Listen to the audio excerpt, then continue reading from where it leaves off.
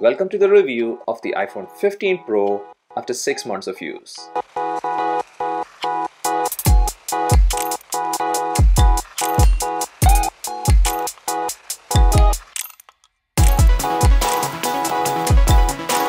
It's been like 6 months since the iPhone 15 Pro has been launched, and in 6 months time, the 15 Pro will be replaced by the next Pro series iPhone. And this blue titanium 128GB iPhone 15 Pro has been my main phone for the past 6 months. And to me, when we use a product for that long, that's when we really understand the proper pros and cons of the product. Because even though this is a great phone, it's surely not a perfect phone. Because during this usage period, even though I've enjoyed using the 15 Pro, there has surely been some hiccups. And to point the main issue I've faced with the 15 Pro, well, we have to focus on the cameras because that's where I've faced a major issue. Now, I'm not talking about the camera performance in terms of photo and video quality, and in fact, this camera package is surely one of the best in a phone right now. I just love the photos and videos that the 15 Pro captured because it's so reliable and convenient such that I've been confident in using the main 48 megapixel camera of this phone for taking photos at any time and at any setting. And I also love the raw photos and video capturing capability of this phone. I'm not saying it's a DSLR replacement, but then with the 15 Pro, you can surely use it for your creativity purpose. Now the ultra-wide and telephoto cameras, well, they are good, and I actually use the macro mode option from the telephoto camera a lot, but then about the 3x setting, well, I usually did prefer to stick with the 2x setting over it because the 2x option was much more sharper in tougher situations because it's like cropping into the main 48 megapixel camera shot.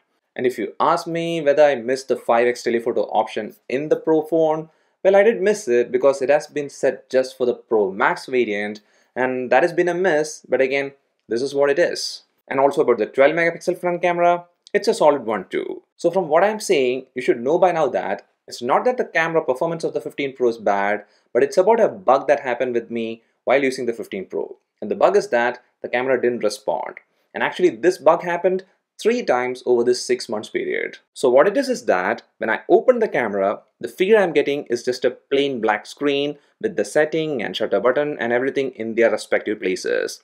And when I try to click the shutter button, nothing happens. And when I saw this bug, even if I close and open the camera app, it still did the same thing, and the only way I could get it fixed is by doing a force restart. Now, as I said, it happened 3 times and it was in different iOS versions, and all of them were stable public versions. And it's an annoying bug because I did miss a few shots. But that said, other than this bug, my experience has been pretty good if we ignore the initial slight heating issues that the A17 Pro chipset had. And actually talking about the A17 Pro chipset, well, it's a powerful chipset for sure because the performance of this phone has been excellent. And I'm not talking about casual or moderate usage pattern, but instead, even if I'm doing intense gaming or photo editing or multitasking, they all just run very smoothly. Now under intense load, you can feel the phone getting a bit hot, but to be frank, it's not a bothering thing, and I've noticed this in almost every phones.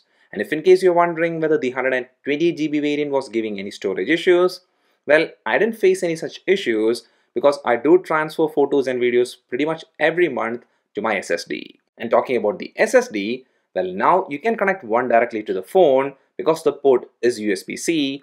And even though initially I didn't consider this change to be a massive one, well, after this long, I love this port change because it's so convenient. And like this change, another thing that got updated with this phone over the previous version is the design refinement. Now, when I say design refinement, what I mean is that they smoothened the edges of the phone, and also since they updated the frame of the phone to titanium over stainless steel, the phone got a bit lighter. And on a day-to-day usage basis, both these things has drastically improved the in-hand comfort. Now to me, the shiny stainless steel surely looked a bit more premium, but then this design is great too. And actually, the design has aged pretty well. My unit is the blue titanium color, and the PVD coating has held up fine. There is no major scuff or chipping, and I've been using this phone 90% of the time without a case. So right now, I can confidently say that even if you get a darker toned 15 Pro series, it will age well if you're not very careless. And about the glass durability, well, the matte back glass hasn't picked up any scratches, and the camera lenses are also looking pristine. And about the front glass, I've used a tempered glass screen guard, so I can't comment about its aging. But here, this display bezel is so nice. I mean, it's very thin and even, and that makes it look kind of premium. And actually the display quality is also top notch. This is a 6.1-inch OLED panel with 120 Hz refresh rate, and what I can say is that this is one of the best displays in a phone. The colors are sharp and accurate, and the viewing angles are great too. And let it be a darker scenario or a very bright outdoor scenario, you won't have any issues with the display's brightness because it can go sufficiently dim and way too bright. Now the dynamic island is fine. With the few apps that shows the live activity, it's a handy little space, and here the Face ID sensor in the dynamic island, it just works as expected. But then one thing that didn't work as planned, at least to me, is the action button. It was also a hyped feature for the 15 Pro because it's a programmable button and you can literally program it to do any task with the help of shortcuts, but I haven't used it much. I've initially set it to open the camera, but then later I tried to use it to open a quick note, then I switched to use it as a mute unmute toggle, and now I'm again back at using it for opening the camera. And to be frank, I never use this button, and mainly it's because of its placement. It's way too high and I always forget about it. But then one thing that I never forget about is to charge this phone at least once a day, because the battery backup is just fine.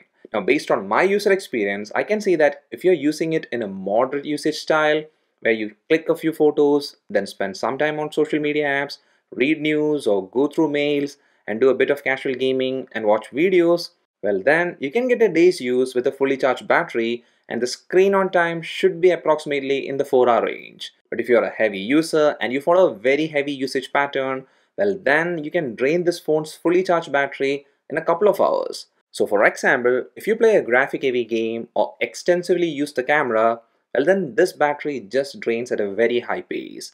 Now this is something to be expected because the battery capacity is just 3274 mAh, which means it's not a massive battery. And about the charging, well the phone charges fairly quickly if you use the USB-C wired charging method.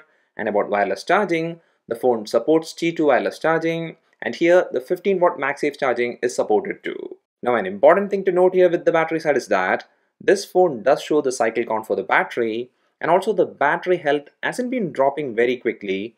And with iOS 17.4, Apple has stated that the battery is rated to maintain 80% of the battery capacity for 1000 charge cycles, which is like double of what the 14 Pro had. So that's like a plus in the battery side. So overall, this is a well-packed phone. Like even the call quality is just great and the speakers sound good. And also I didn't face any network or connectivity issues with the phone. And by the way, the phone does have IP68 rating too. And after using the 15 Pro for the past 6 months, I can say that except for the few minor issues, I really like this phone. It overall gives a smooth experience, and right now, this is actually one of the best phones to buy. But then, this timing is also something to take into consideration. Because if you're going to spend the full price to get a 15 Pro right now, well, do keep in mind that in 6 months period, the 16 Pro will launch. So to me, if you're planning to buy a 15 Pro right now, I would highly suggest to check for carrier deals or offers from other stores. I'm sure straight from Apple, you're probably not going to find a deal, but sometimes you can get a better offer from other stores or through a carrier, and if you find something like that, well now you know how the 15 Pro is going to hold up in the long run. Well, that's all for this video guys. Hope you liked it. If so, like is much appreciated, and also if you don't want to miss our future contents, a sub to the channel will be nice too. See you again in the next one. Till then, bye.